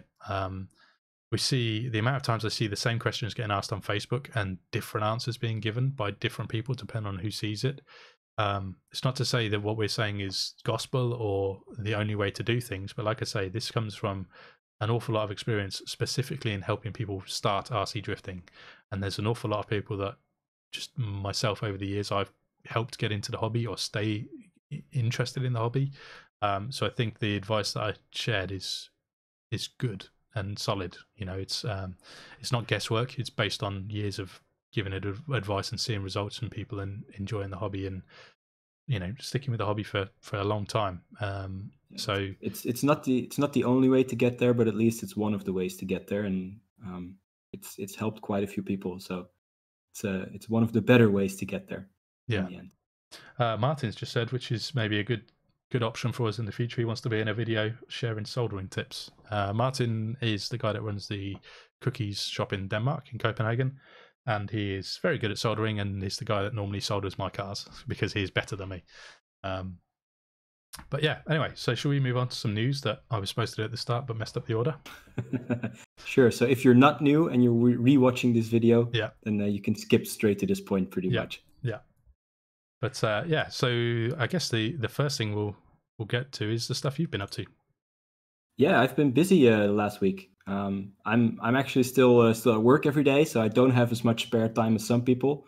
Actually, we've been very busy, but I finally got the wheels and the tires that we talked about a couple weeks ago in. So I got the brand new MST White Dot tires. They are the low grip tires that probably work pretty well on carpet. Problem now is that I cannot test, obviously. We're all sticking at home and at work. But I also got the high traction wheels from MST. So these are the MST TSP model, if I'm correct. Yep. And I did a little bit of a mix and match because I have the 5mm offsets in the front and the 7s in the rear. So I just basically bought 2 sets and shared it with a friend, which is a good way to do it. Yeah, and then so these are the high traction models, so they're a bit softer, and they also look awesome. I have the exact same version of this wheel in the normal version, the old one, and they do feel a lot softer. I'm not gonna squeeze them like you see on some of the example pictures, because then I might end up with egg-shaped wheels, which I don't want, especially when they're brand new. But it's promising. So if I get to test them, I'll let everyone know if they work or not. But I love the look of these wheels. They look great. Yeah, I think I've said it when we showed them before. I think they're one of the best looking wheel designs that's out there. Yeah. I'm not even sure if I want to go fluorescent yellow with them on this or keep them white. I think in white it also suits the car. I think white's cool. I think I'd probably buy another set to paint, so you've got both options. But then I have to buy another 2 sets because then I have the offsets again. Yeah. But so this is new. So I'm excited to give this a try. So I hope I can get out to a track soon. or maybe even get some carpet myself and get Yeah. going somewhere local. That's And, probably a yeah. whole nother conversation for another time, I guess, that one. But Definitely. and you've also been doing something non-drifty. Yes, I'm still waiting for my masking tape to arrive, as we've mentioned in the previous episode. I have one of the packs that I need right here, and I need a few more, but they're still on their way from Japan. So maybe that's another beginner's tip: is just buy more masking tape and stock up. Yes, buy loads. Yeah. It's always good to have some. But yeah, I've been just building a fun Tamiya kit, and since we've been talking about cars for beginners, if you really, really are a beginner with RC, this is like the ultimate beginner car.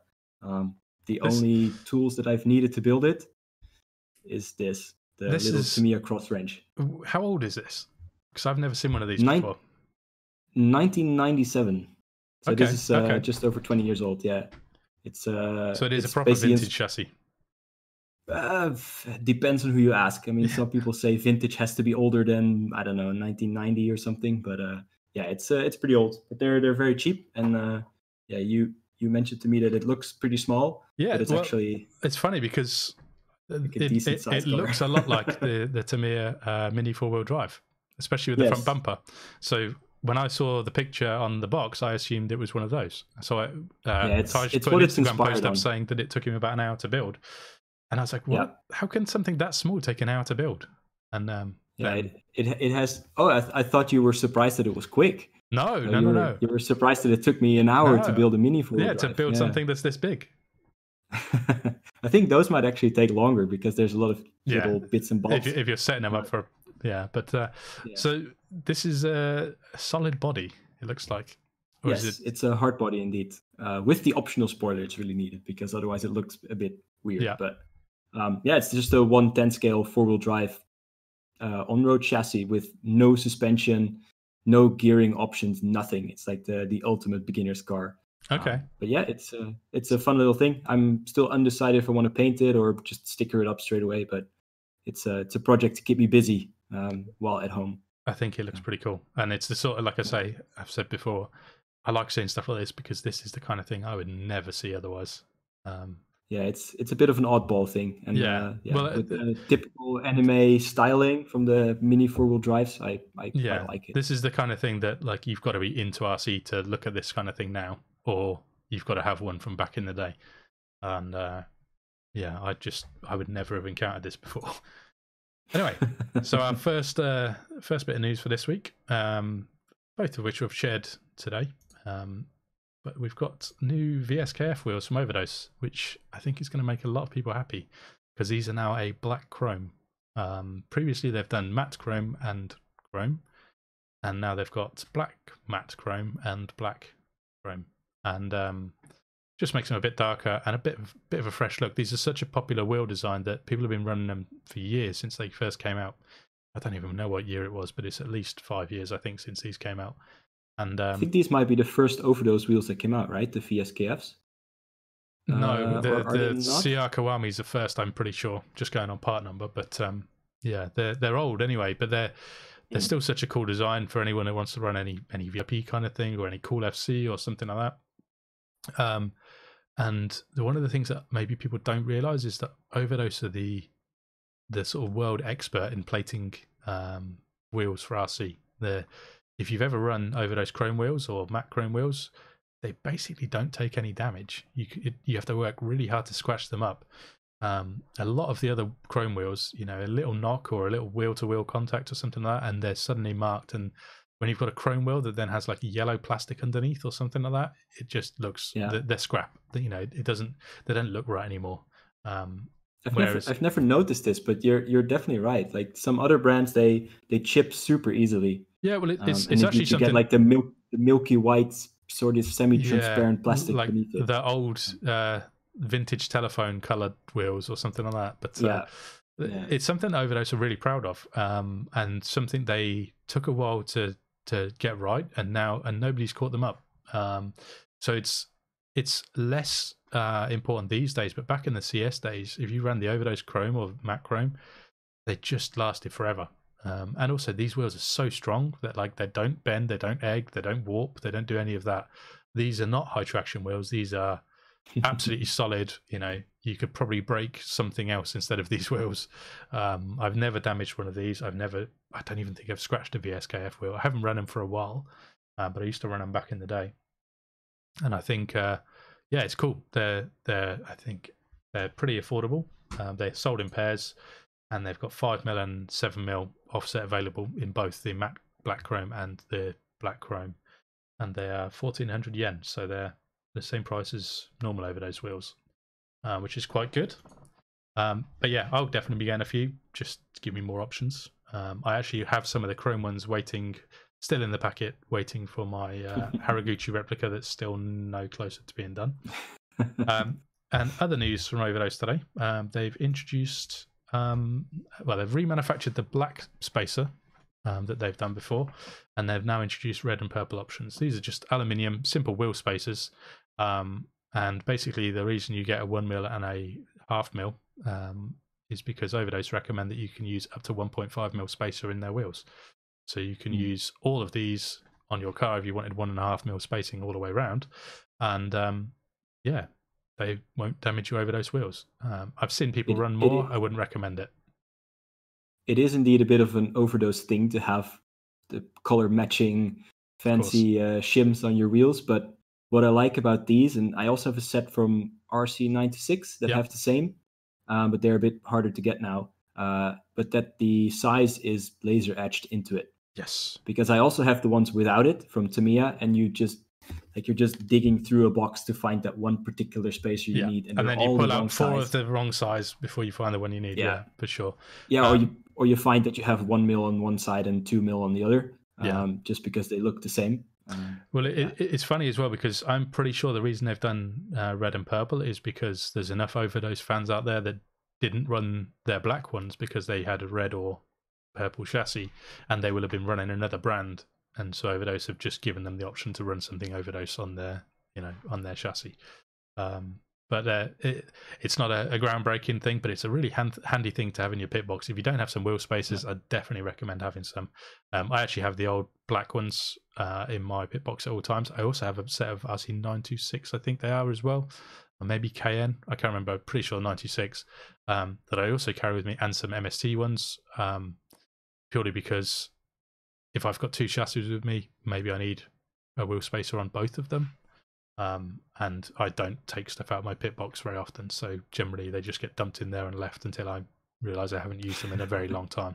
But like I say, that's usually what happens for me as well. When you've taken them off because you don't need them, you drop them in a random box, and then you just start with new ones again. I think the timing of these coming out now is also because the one-piece axle they've come out with recently means that people are changing their front setup a little bit, so it gives them options to get it sorted, because those axles are available in 4 or 6mm. So maybe if you go for the 4mm, you need a little bit more, so this gives you the option to get to 5.5 essentially, and then if that's not enough, then you should have gone 6mm. And if you want 6mm, you need more, you still got the option. So yeah, it's like I say, it's not a groundbreaking thing, but it's cool to see them re-releasing them at a time when people are more likely to be needing them. Because like you say, some of the other brands, they're not so easy to get hold of sometimes. Then the wheel spacers have sort of fallen out of fashion a little bit over the last couple of years, it seems, and a lot of manufacturers just haven't remade another batch. So like I say, I've got plenty, and I know a load of guys that run them, but the MST ones are probably still quite easy to get hold of in Europe. But other than that, you probably have to look at something that's not drift related, which then means looking at shops. Looking at shops you don't know so well, or things like that. So it's good. They are, I forgot to check the price. They're 1,800 Japanese yen, so 15-20 euros. I forget what that converts to these days. It's all changed too much, but they're reasonably priced. Let's put it that way. Take 2 zeros off and round up, then you're pretty much there. Yeah, not with the pound anymore, unfortunately. That's how it used to be. But anyway, so that's kind of us for news this week. But we've got some projects that people have been working on to cover. Yeah, so in the last couple of weeks, we've been showing some of the projects that people have been building while at home, or maybe not even. But this is the perfect time to start building body shells, since we are not able to go to tracks. And there's been some progress as well. So let's have a look. So this was one we covered last week or the week before, I forget. I think 2 weeks ago. Yeah. Yeah. This is the Parma pickup body shell from Matthias, RC linked, also on social media. And yeah, we covered it in the oddball category of body shell, which is something Matthias really likes. Yeah. But this one's definitely out there again. I mean, he has brass fittings. Yeah, he's gone for the detail copper on it. fittings. Yeah. Yeah. Oops. Copper trim all around the bed as well. So that one's pretty crazy. There's the other body. The picture. Sorry, I got lost in my pictures. But yeah, it's like I said at the time, it's super cool to see something different.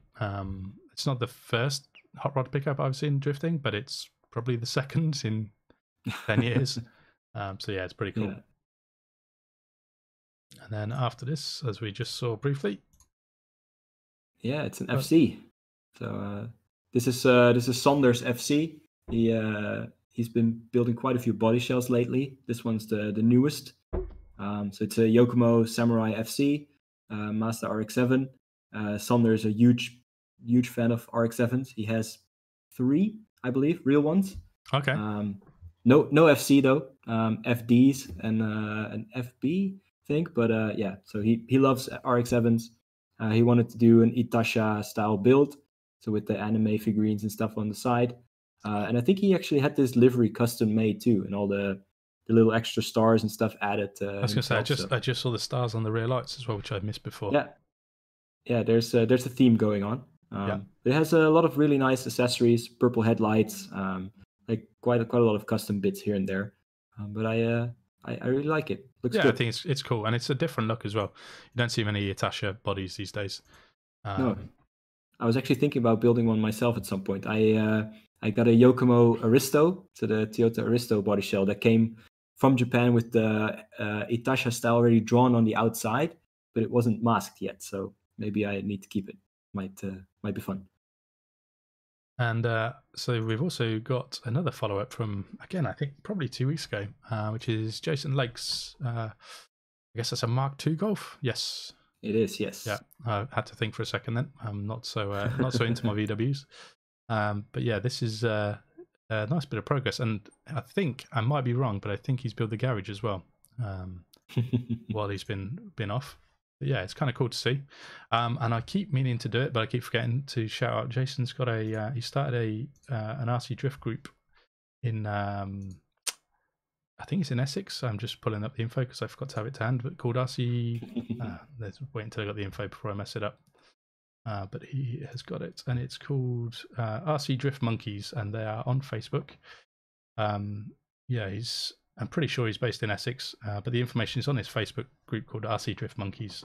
He basically started out so him and his son have somewhere to go and drift locally. There you go, it's in Southend, and they've been running for about 6 months and got a decent number of people running. So if you're in that neck of the woods, especially if you're a beginner, I'd definitely go and check it out, because those guys are relatively new on their journey with RC drifting as well. So they can probably give you some tips and tricks based on their experience.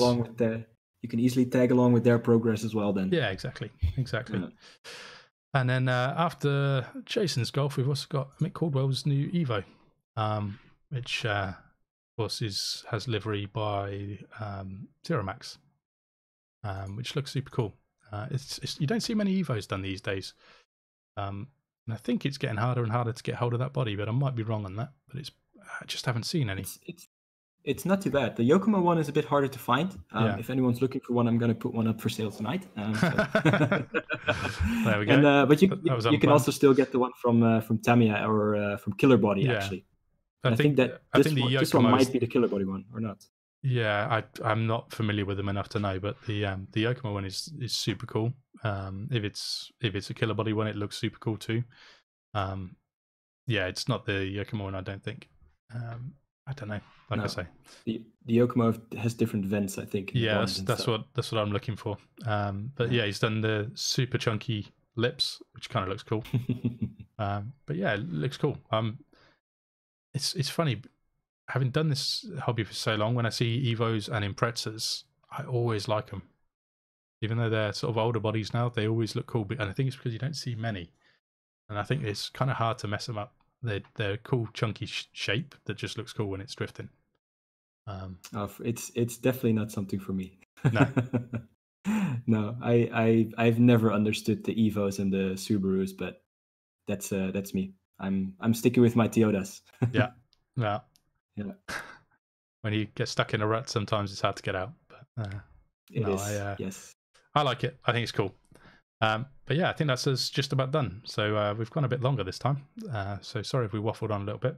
But I did see somebody's just asked in chat, what is the best car for a beginner? I would recommend, George, that you watch this from the beginning because we've covered that right at the start and most of the way through, I think.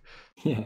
Just wait a little bit and it will be available for playback on YouTube. Yes. And then you can give watch it all again. Give it maybe 10 minutes and you can start from the beginning or watch it another day. But yeah, well, thanks for joining us, guys. And thanks for everyone that stuck around for the entire 2 hours or whatever it is, close to. Almost, yeah. Yeah, it's much appreciated. And like I said before, if you found this info helpful or if you think it would benefit a new guy asking questions, just send people to this video because it saves the same questions being asked over and over if you liked our answers, if you agreed with them. And it also supports the channel and motivates us to keep doing them, which is always good. Definitely. And if there's anything missing information, then just send us some questions, send us some comments, and we'll see if we can fit them in one of the next episodes. Yeah, and feel free to drop a comment below with your recommendations for beginners, since we expect beginners to use this video as a bit of a reference. It does mean also it can sit there and be seen by anyone. And if anyone's dumps any bad advice, I might delete it or leave a comment, countering why I don't agree with that. But yeah, all comments are welcome, so go for it. But yeah, well, we'll be back next week. Hopefully with some more news for you guys, and if not, we'll come up with another topic like tonight to get a bit of a discussion going. So I hope you enjoyed it, and thanks again to everyone who joined us for the chat. It's always good to have the questions flowing in. And we'll see you next week. Thanks for watching. Bye-bye. Bye.